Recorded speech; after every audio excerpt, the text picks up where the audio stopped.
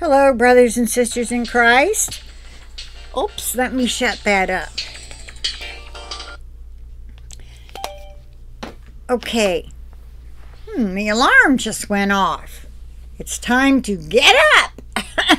Wouldn't that be awesome if we just went up?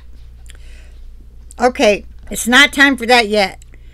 But soon and very soon we shall be out of here. Those of us who are going first. And soon and very soon we'll be back to help the rest.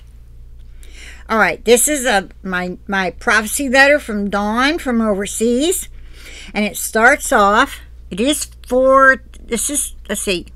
Yes, it came at 6:27 a.m. today. September 16th. And now it's 2:30 p.m. All right, the first part is called Small Straws in a Soft Wind by Marsha Burns. Now listen to this. It is time to let go of grudges and forgive those who have offended you. Unforgiveness leaves a stain on your soul. You need to remove this stain so that you can be healed. Love covers a multitude of sins, but bitterness and hatred create an open wound. Whoa. Don't be denied your crown because you cannot forgive somebody. Okay, if they committed a crime against you or one of your loved ones, you do not have to go socialize with them, okay? Because they're not your relative. You don't have to do, but you have to forgive them and love them in your heart enough to want them to go to heaven. So praying for that soul to get to heaven, because I'm sure if they were a criminal and they're sitting in jail somewhere, or maybe they're running free. Do you know if they ate the cookies or not? Probably not. So you pray for them that they'll make it to heaven. If that's the way you know you truly have forgiven, if you can say that. If they're a loved one like your mother or your daughter or your father, and they haven't eaten the cookies, you forgive them and go hug them. Tell them, I forgive you. All right, Ephesians 4:31-32 says, let all bitterness, wrath, anger, clamor, and evil speaking be put away from you with all malice. No brother and sister in Christ should be having any of this going on. Okay? None of us here on YouTube, no matter what doctrines we disagree on, should feel this way. And be kind to one another, tenderhearted, forgiving one another, even as God in Christ forgave you. If you want to go leave your theological opinion on somebody else's channel, do it in love. And if they come back with a disagreement, they're going to disagree more likely than not, just leave it alone. You said your piece, you just leave it alone. We don't be contentious with one another. Now, when you're talking about to somebody worldly, you might want to come back at them with a few more scriptures, and then if they come back, you go, well, let me look into that and pray about it, and then you come back with a few more scriptures. Not arguing and with just words. That doesn't get you anywhere. All right. This is a word from the Lord called encouragement in the Holy Spirit. And it was given to Pastor Randy Brodigan, who I found out this pastor and these contributors to this are in Texas. They're not overseas. They send these to they're in their own prophecy church. All right.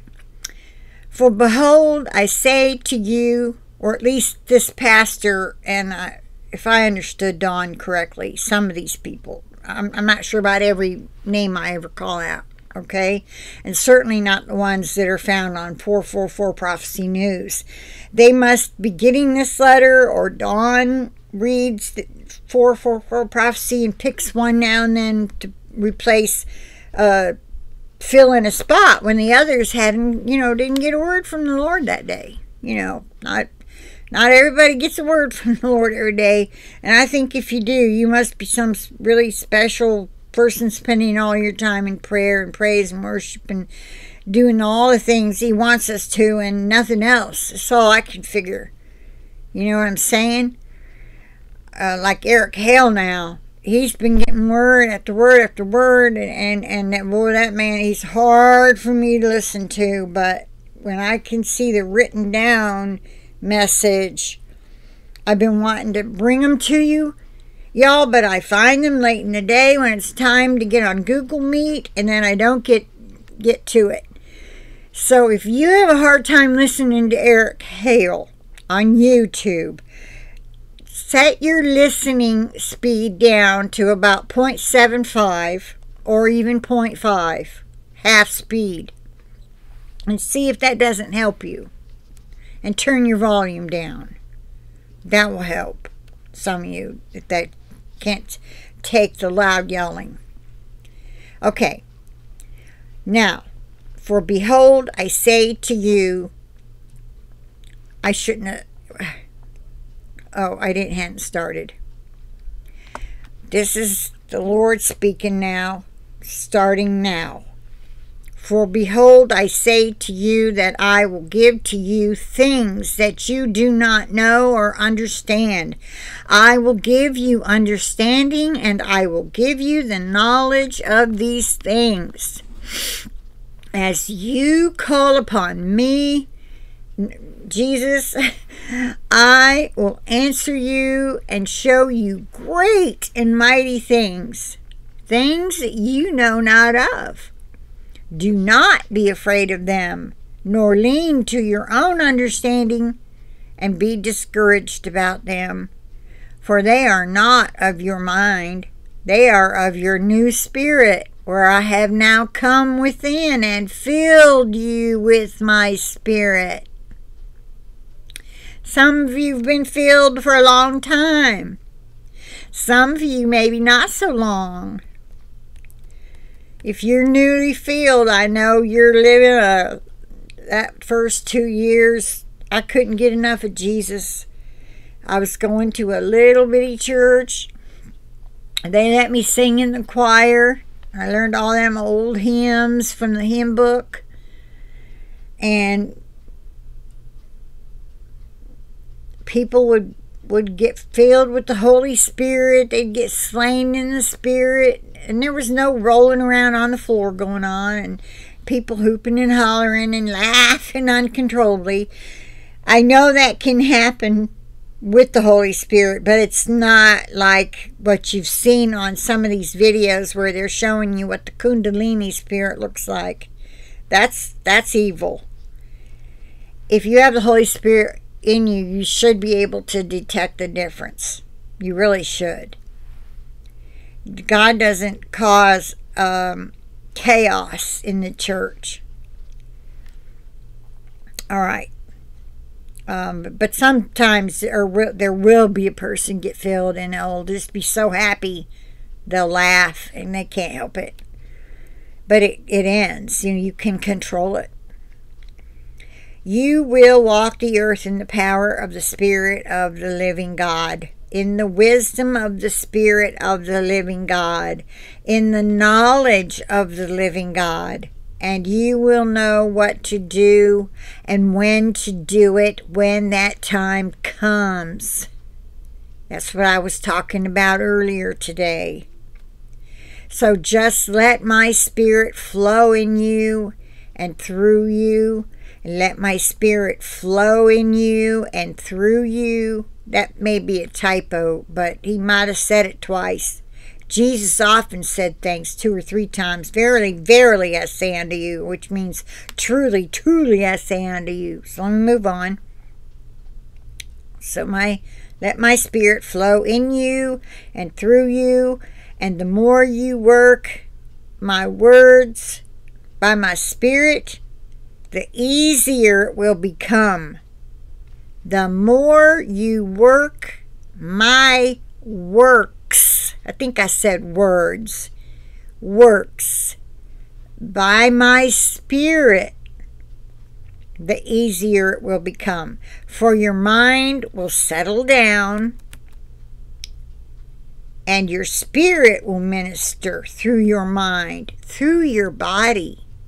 And you will see the glory of God displayed and happen in front of you, before you. For by my Spirit you will work wonders and do the will of God. I'm not sure this is for the first fruits. I'm kind of thinking it might be for those left behind that will become like the first fruits, except you won't have a glorified body to work in. Even those people who get completely healed of whatever demons they've got in them that they can't let go of yet, they get left behind. We come back, we heal them. Heart healing from trauma as a child, young adult, even as an adult. Like men at war get PTSD. They might have 4, 5 to 10 or more heart little boxes in their heart, as Kathy calls them. Boxes. Every time a trauma happens, you see someone's head blown off, you form a box. And the guys who cannot compartmentalize all the trauma like that, they are the ones that will have the worst PTSD, because it's constantly fresh on their mind. They weren't able to stuff it and put it in a box in their mind. But then even those who have, it could be 10, 20 years down the road, and someone shakes them awake and they act like they're at war, and it's all over again. That box blows open. But it's best to let Jesus open them boxes with a hand by your side, and that's how they heal. That's the technique used on Grafted in Team Jesus, and it's really awesome. It's really some of the stuff I've seen and heard. I can't see anybody's boxes open in their heart, but I've heard. It has blown my mind. Moving on. For by my Spirit you will work wonders and do the will of God. For everyone who is loved by my Spirit loves to work my Spirit's love to others as well. And you will impart to them what I have imparted to you. Now that leads me to believe that's for first fruits. So it could be a word for the first fruits, because he says, you will impart to them what I have imparted to you. You see, that's what we'll be doing. When we come back in our glorified bodies, we'll be going to the ones Jesus tells us to go to. We'll be doing heart healing and deliverance on you, those left behind, and impart to you what we have. And you will do the things we're doing, because we won't be here that long, and then you'll take over. Do you want the job? Serve the Lord. Make him your master. Okay. And don't eat the cookies. For everyone who is loved by my Spirit loves to work my Spirit's love to others as well, and you will impart to them what I have imparted to you. So go forth now in my name and work the works of God. Be strong, very courageous, not afraid of anything, for I am with you, even to the end of the age. Thank you, Jesus. Now this one came in September 16th. It was given to Bev Robinson. It is here, a time to begin again, to have a fresh start, to have a new outlook. Shh. Do not discount this one little bit. It should read, do not discount this one little bit. You have been waiting for this, and it will slip up on you almost without notice. When you discover it is there, hold on to it. You haven't given it much thought, thinking it will be a long way off. Now is the time to let me fill your mind with ideas of inspiration. Not sure what he means by that. Ideas of inspiration. This might be for a particular few people, not everyone, perhaps. I can always use inspiration, though. I've kind of lost because I'm thinking, why, let's say I wanted to recover this plastic dresser. It's like you buy them at Walmart by the drawer. You can buy a 3-drawer or 4-drawer, and you stick some wheels on under them, and you got like a little plastic dresser. They're great for storage. I've got one that sits in the middle of my studio now, beside my throne chair, and it's mismatched. And I was thinking, I'm going to cover this with some really beautiful material. I ordered a yard of material to put in each square on each drawer, and I'm like, I can't get into it because Jesus is coming, So, anyway, it's kind of stunted my inspiration, Anyway, maybe he's talking about a different kind of inspiration, like ways to pass the gospel around, ways to share the gospel, ways to make a better video if you're teaching online or you're doing any kind of sharing online. Perhaps he wants to inspire you to make a kind of video more people will share and watch. That's what gets the word around. That's the point of doing your best at it. And I do the best I can with what I have and the brains I got.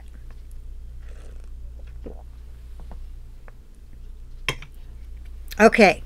The verse put with this is Isaiah 43, verses 18 through 19 in the ESV. Remember not the former things. Remember not the former things, nor consider the things of old. But, behold, I am doing a new thing. Now it springs forth. Do you not perceive it? I will make a way in the wilderness and rivers in the desert. Okay, that was the scripture from Isaiah 43, 18 and 19. Jesus can make a way where there seems to be no way. And people left behind that's got to leave their home, and they find themselves homeless and running from FEMA. You need to hang on to that scripture. Write it down, memorize it, and say it over and over in your head when you need it. You call it forth. I will make a way in the wilderness and rivers in the desert. Okay. September 16. Again, this one is to Kevin Robinson. Notice how light is changing. It is more than a flicker.